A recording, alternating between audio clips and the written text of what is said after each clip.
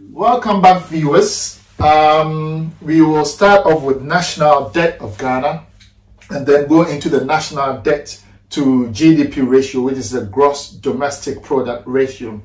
And Mr. Charles is going to get into the details of it so that we will understand what the national debt in correlation to national debt to the GDP, shows. So let's see how it goes, because according to the data here, things are not looking good, because it seems that the current government has doubled the borrowing, but anyway, it's going to be explained. Charles, let's carry on with it. Yes. Let's see how it goes. Okay. So thank you, Mr. Kwaku Donkor, once again for having me. As you may probably know, when we were discussing the inflation figures, we did actually indicate how you can use just the inflation data to track how a government is performing. Yeah. But I think coming up to the later stages of using the inflation data, when we recorded a relatively lower inflation rate for Nana Addo Dankwa, which if you take it on a face value, it may seem that there is a better economic performance, right? But as I was saying before, if you borrow money, say you borrow say 20 billion and you hide 10 billion in a foreign account, safe haven, in a safe haven, and you bring in 10 billion and use the 10 billion effectively within the domestic economy, it is not going to be inflationary. So it may seem going to be visible. It's not going to be visible. So it may seem that the government is really doing well with the money that they have. But then the problem is that if we don't really look into how much they are borrowing, right, from external sources, and where those amounts are not properly accounted for, tracked. I'll make a joke, track and trace. Track and trace and properly accounted for. What then happens is that half of that money is gone somewhere on the outside, hiding somewhere. When people they finish government, they go chop that money for drastic purposes. Correct. So you got to bring all that to the fore. But I think that the borrowing, the national debt, which once again the data is from a very reputable source. When we look at this data, we may be able to analyze it and get to know if these monies that are being borrowed are actually being used, being reflected in is it reflected is it reflecting in the debt? Because the 10 with the debt to, we will go into the debt to GDP ratio as well. That's where the expose is going to come up, because when the debt to GDP ratio, it basically shows that, say, if your debt goes up, then potentially you should be, if you use that money effectively, your GDP will also go up. And it will not increase your debt to GDP ratio. Yes, it will keep it the same, or even make it better. So we are going to look at those analysis. So I'm going to hold out this figure once again to the screen. Once again from the same source. I'll put it there. I'll paste it there. But you just have a look. By F. Fletcher, once again, May 2020. This is an IMF source, so it is a reputable source. So we're going to put it up to the screen. It's going to be made available once again. So here we have two lines. One line is running as a blue line, which is expressing the increment in billions of US dollars. This is how our debt is increasing, expressed in billions of US dollars. Then the top line, which is the red line, we've actually applied the rate as at, I think, yesterday, at 5.85 cedi to a dollar. And it gives the cedi equivalent. The cedi equivalent is the red line. It's the same sort of thing, but the cedi shows it up a lot more. So I'm going to hold this up to the screen. Okay, so this is how the Ghana national debt looks like, right? So what you're going to find is that as early as 2014, in terms of dollars, Ghana's national debt was, I think, it was $14.2 billion, which translates to 83 billion new Ghana cedis, right? Now, come 2016, the borrowing had almost doubled under John Dramani Mahama to $21.9 billion. So as he took, let's say 14 is not even the time he took over. 14 is just in the middle. At 2014 is somewhere in the middle of John Dramani Mahama's government. But in just 2 years, he had doubled, almost doubled the national debt to $21.9 billion. Now, Nana also picks it up from that point, and come 2020, Nana is doubled the, more than doubled the national debt from $21.9 billion in 2016 to $45.2 billion. So he's borrowed an extra about $24 billion in just a space of 4 years. That is an astronomical level of borrowing. There are further figures down from 2020 onwards, but those are projected figures. And as you can see, the figures are just going up and up and up. But to double the Ghana debt in just a space of 4 years, more than double, and this has been billions of US dollars. This is a concern. And when we look at the debt to GDP ratio, it is once again going to expose. So we are not just sticking to the inflation figures as the determinant. Performance indicators. But now we're looking at the debt to GDP ratio and the total national debt. Also as an analysis. Okay. So if you have all this information, at least you can make an informed decision how to go to the ballot box. Good. And vote. Now, this one here, this figure here, this is the debt to GDP ratio, which is once again is expressed as a percentage. And so the way that it works is that when you have your debts, right? When you have your debts and you match it with obviously your productivity is good, then that means that you have a fairly balanced debt to GDP ratio, right? So for example, when and obviously 0 is good, 100 is that means that your total debts is equal to your total productivity in the year. Obviously, your total debt is equal to the total productivity. If that is the case, it's going to make it very difficult for you to finance your loans. You can easily go bankrupt. All right. So, for example, under John Dramani Mahama, 2014, the Ghana debt to GDP ratio is 51.16%, right? So come 2016, a figure is 57.12%. It actually shows that John Dramani Mahama is borrowing more money, but it is not reflecting in the productivity. The productivity is relatively fallen compared to the amount of borrowing. So which means that the money that they got, they actually put it into projects more than Nana. In effect, okay, we are not there just, we're just looking at the John Dramani Mahama one, because in 14 is 51.16. By 2016 he's 57.16. So in that space of time, you can see that he is borrowing money, but it is not reflecting in productivity. And that is why the debt to GDP ratio is going up. So his borrowing is going up, but his productivity is not going up to match it. So the debt to GDP ratio is climbing up, right?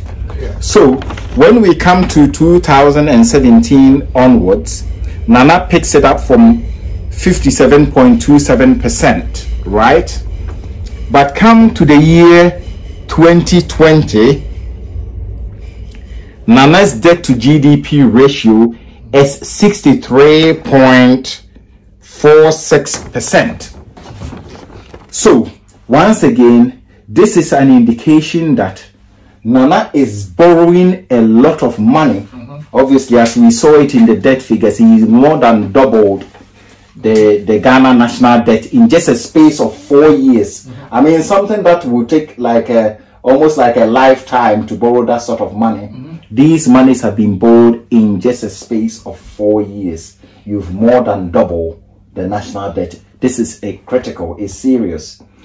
But when you once again translate it into debt to GDP ratio, you are going to see that the borrowing is not translating into productivity. So which means there's something all right. Which means that you are borrowing more money, but your debt to GDP ratio is going up because it's not reflecting in productivity.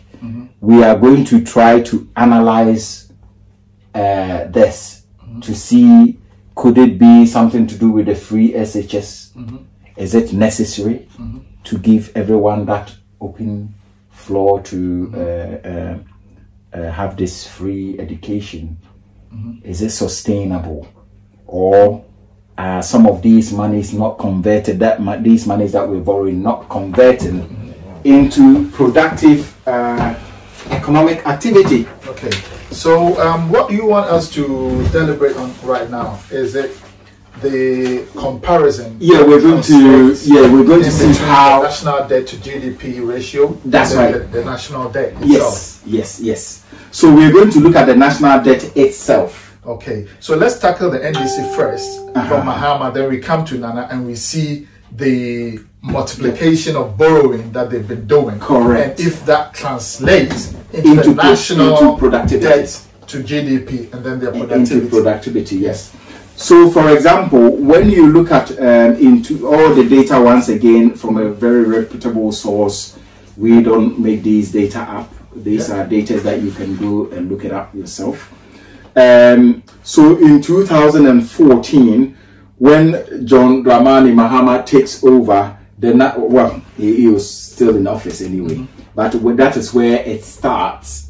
So far we can pick it up from there. It's 14.2 billion. I mean, just to give you an idea, in the times of a Champon or even some early parts of the Rawlings administration, our borrowing was expressed in millions.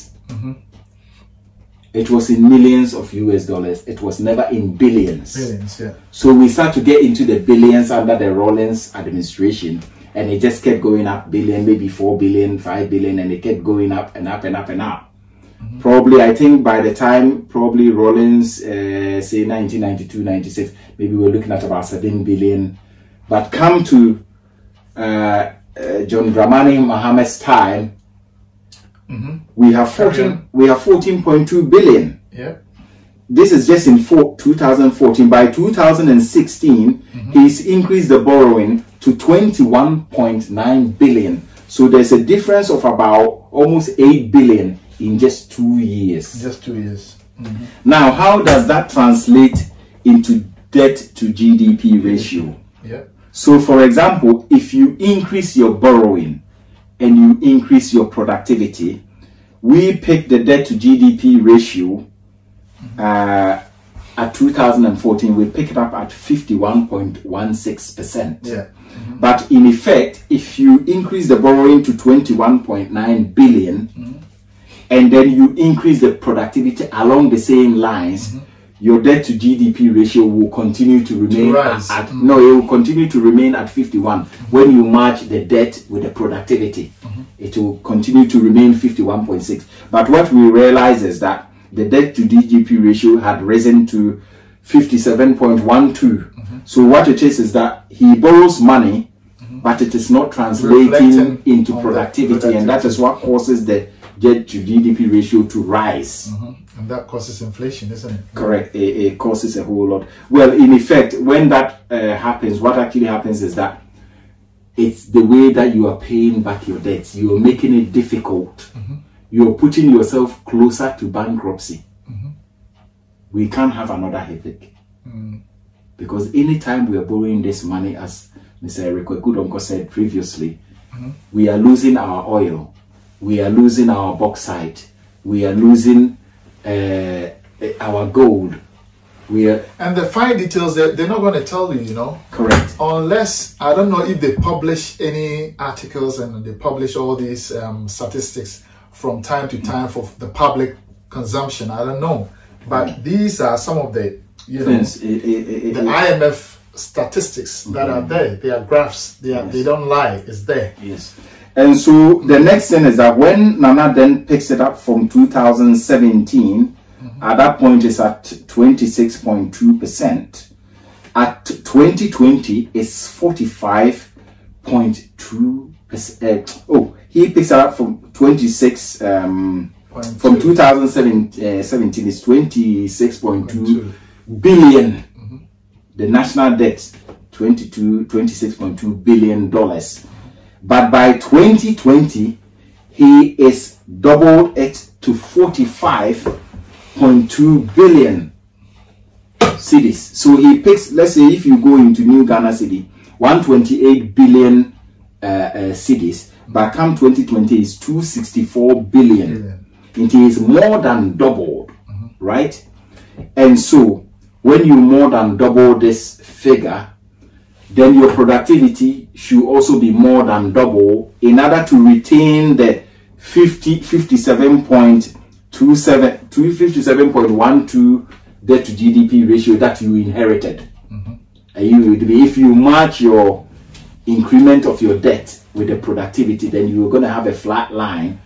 But on this occasion, by 2020, the debt to GDP ratio had increased from 57.12 to 63.46%.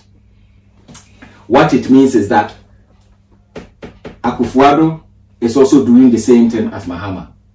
So he's borrowing, or even maybe I'll say the Akufo-Addo magnitude is actually much higher, relatively higher than the so it means that you can't use one indicator to assess the performance of a government. All these are indicators that pointers that we can use to assess to analyze performance. Yes, yeah, because so this actually shows that when you increase the debt, you couldn't double the productivity. Yeah, and so you are now, your debt to GDP ratio is going, so which means that the money that has come into the coffers of the government in terms of used borrowing judiciously, wisely, to have a raising productivity. Good. So now this comes to the question that, does it mean that the free SHS is taking all the money?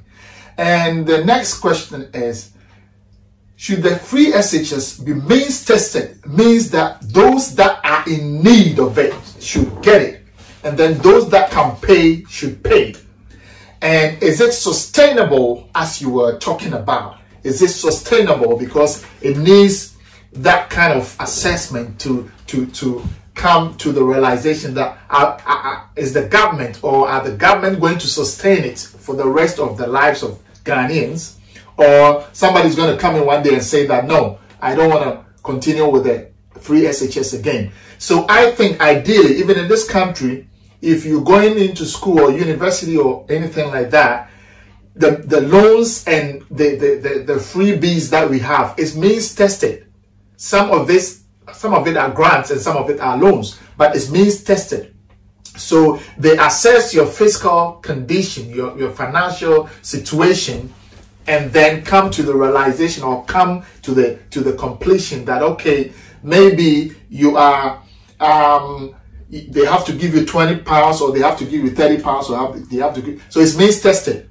So my question is, the free SHS, 1, is it sustainable? 2, should it have to be means tested so that it can lead up to the sustainability of that, project? That's my question. Great. Okay, thank you, Mr. Donkor, for all these additional contributions you've made towards this assessment of the national debt and the debt to GDP ratio. Now, for example, as I was saying, the debt increased, and it appears that the GDP, it did not translate into increasing the GDP and keeping the line flat. Rather, we started to see a growth in the debt to GDP ratio, which means that we are putting ourselves more closer into a bankrupt situation, right? Now, how do we analyze this?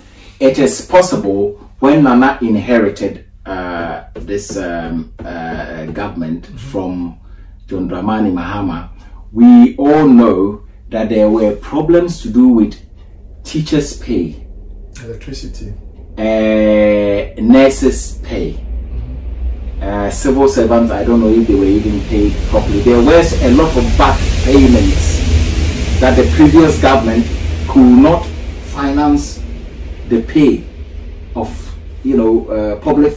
public servants and public workers. So you had that problem there as number one. So you needed quite a lot of money to finance those things. Are not, one should say, it's not reflected as productivity, it's back payments. Output payment. You are doing back payments. You get the money and then you pay. It you doesn't just reflect pay it out.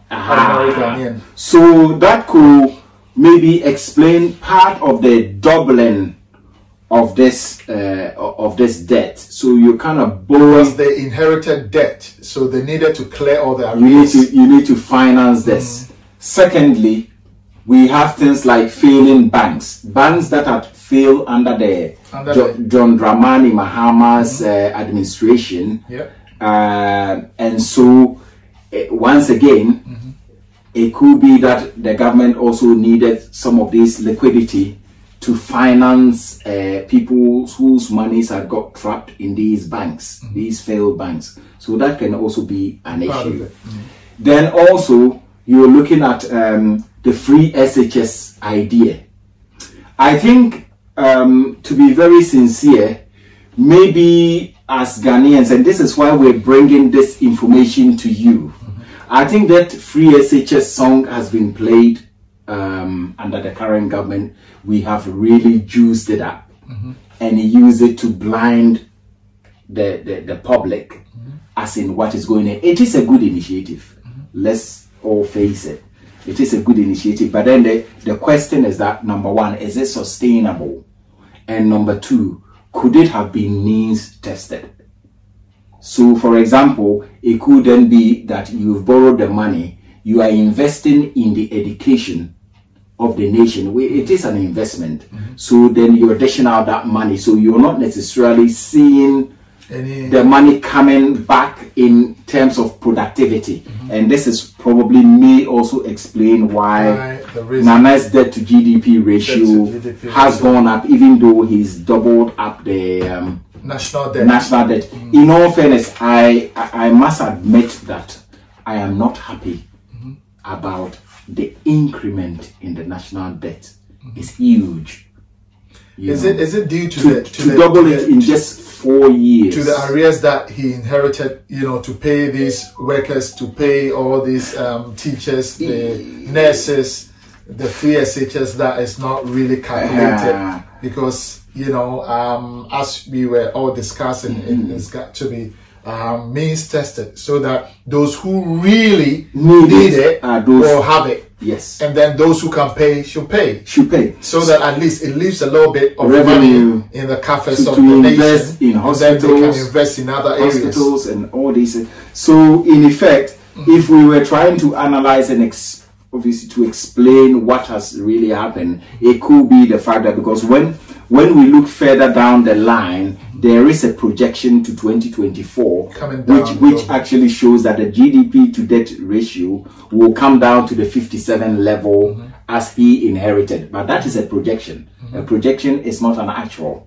So we can only sort of project that, okay, he invests in the case education and then hopefully in the next few years it starts to turn into productivity. Yeah. So this is just a projection. It may end up not being at that level. It may end up to be 70 or 90 and get worse and worse. So I personally am not happy that in just a matter of 4 years, you can double the national debt in billions of US dollars. I mean, even if you go up by $1 billion, that's a whole lot of money.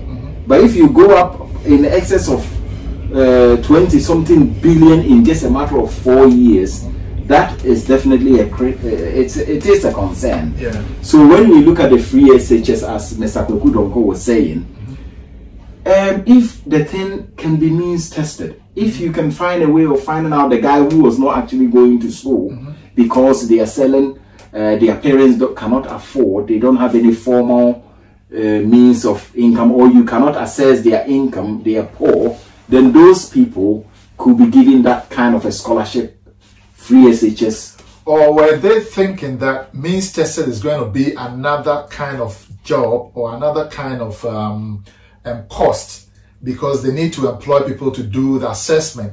So I don't know if they thought about that. In all fairness, that can also be another. They were thinking, oh, this is going to that can be another complication. So why not roll it in and then everybody comes and enjoy it? But it. But at the same time, it's quite dangerous. Yeah, it's dangerous at least if you have a structural, assessment. It shouldn't be too difficult to assess. Yeah, because how much are you going to pay those administrators case load workers that will handle these assessments and then computerize it it. So yes, it is worth I think it's worth doing to save that money and then invest it into other viable projects. It is worth you putting in that money to make sure that it's the guy who is really poor, and even the guys that can pay, you can even make it half price for them. That will bring in revenue. Because I think I heard somebody saying that some of these people can pay their school fees, and they've been paying all along anyway. So why make it free for them? They can always pay, and then those who are critically in need, those who are genuinely in need of that free SHS, those should be assessed and then given the opportunity to carry on with their education. Good. And when you do it that way, now you are getting revenue coming in, and you're getting value for money, and so also it's also becomes sustainable. Yes, the sustainability is the problem, because how long are we going to keep this thing going?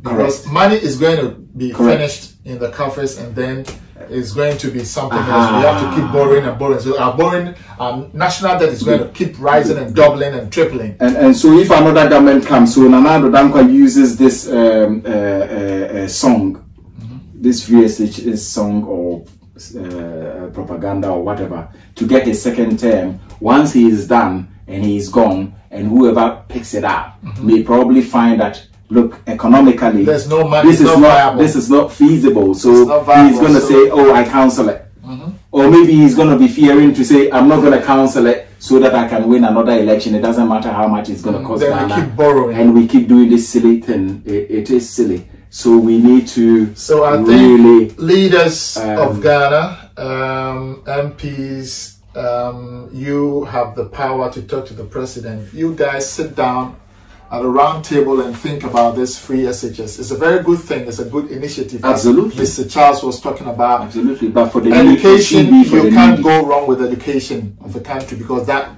builds the country, Yes. But it's got to be means tested, so that those who can pay should pay, and those who are in need should get it. So if it's means tested, it means that the ordinary Ghanaian that works in the farm can afford for his or her child to go to school, because it's means tested. And then the bank manager who sits in the bank in an air condition can pay for his or her child. Right. So let them pay. Why make it free for all of them? Because they've been paying all these years anyway. So do it such that it becomes and even in this country, Nana, you've schooled here, you've been here, and you know how the system works, and you know that when it comes to loans and schooling and all that, it's means tested. Apart from the lower primary and all that, the SHS and all that is fully funded and means tested. So and we can't even compare ourselves to UK or that's why we don't America have, or the Germany and the European countries. We don't have that resources. We don't have that capability, that facilities to even do that. So as we are capable of trying to help the ordinary citizen of Ghana, then it means that we have to structure it very well so that it's going to be sustainable. Because if we don't do that, it means that it's going to reach a time whereby we can't, or the nation can't fund it again. And you can't afford it, yeah. So and then please, they say, oh, we've cancelled it. Can you sit down, round table, think about this thing? It's a good initiative, but it's not sustainable. Let's find a way that it's going to help the nation to be sustainable. Yeah. Means testing. I mean, when you look at, say, in the times of Nkrumah, obviously Nkrumah did use that to win a lot of votes for the northern part of Ghana, where there was free education for all in the north. Yes, at that time they did look at the productivity in the northern part of Ghana. The climate, it was very, very hot, and not the most desirable environment. And also they noticed that the situation really did need that support, and that is why Nkrumah made it free, but it was sustainable because economically they knew that all the other regions, with the benefits and with the opportunities that the other regions do have, that they could actually afford for the people in the north to have that free education. It was needed. But my inference is, if the resources of Ghana was channeled properly and then accounted properly for everything that we do, I think free SHS wouldn't have been means tested. We would have the funds to be doing all that. But things are not in their rightful structure. Things are not in the rightful place. So monies are being siphoned somewhere else instead of coming into the community to help the nation at wide. That is why it's not sustainable. That's why we are saying it should be means tested. But if all the resources of Ghana were being used judiciously according to the books, and everything is in order, accountability is in its perspective, then I think the nation that is doable. Could afford that. Yeah, but I'm looking at it. I'm concerned that once Nana gets his second term using the free SHS as his main slogan, and it's very obvious, attractive to the ordinary guy, because they are only seeing it on the short term, the here and now, and they will vote. But bear in mind, in 4 years' time, Nana will be gone, right? And it is a reality. In 4 years' time, Nana will be gone. Can Ghana truly afford this? So I was saying that if people have more money in their pockets, can it also cause inflation? When people have more money in their pockets, can it cause inflation? Of course, when people have more money in their pockets, I mean, that is inflation, yes. So does it mean that the free SHS can cause inflation?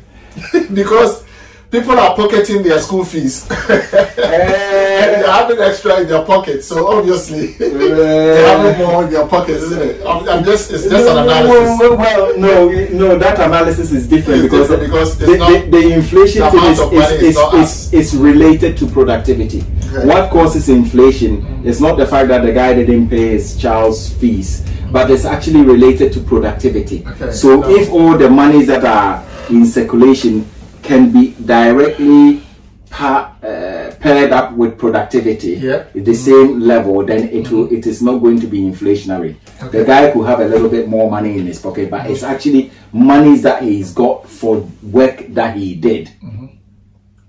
You see, so when you get money without doing any work, because you are a friend, you are a cousin of a minister, you are a friend of a minister, you are being 4 of you are being employed to do one job, a job that one person can do. That means there is money coming in, but it's not matched by productivity. But if everybody works to earn their money and the system is clean, then the person could have a little bit more disposable income Yeah. But it doesn't necessarily mean that is going to translate into inflation.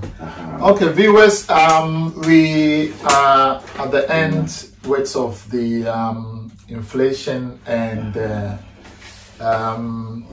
ratio, the national ratio to debt to GDP, the debt to GDP ratio and the national debt. We are at the end of the of this program, and we are coming back with money supply, GDP, interest rates, and exchange rate. Debt to GDP. We've already covered that. So the public sector borrowing requirements and the budgets and all that, we are coming with that. But for the meantime, please stay tuned, share, subscribe, and like, and we are coming. And add your comments. But we're going to be posting this statistics, the data on the page, so you can have a look and print it, and then make an informed decision as you are going to the ballot box on the 7th of December 2020. Thank you for watching. Wonderful.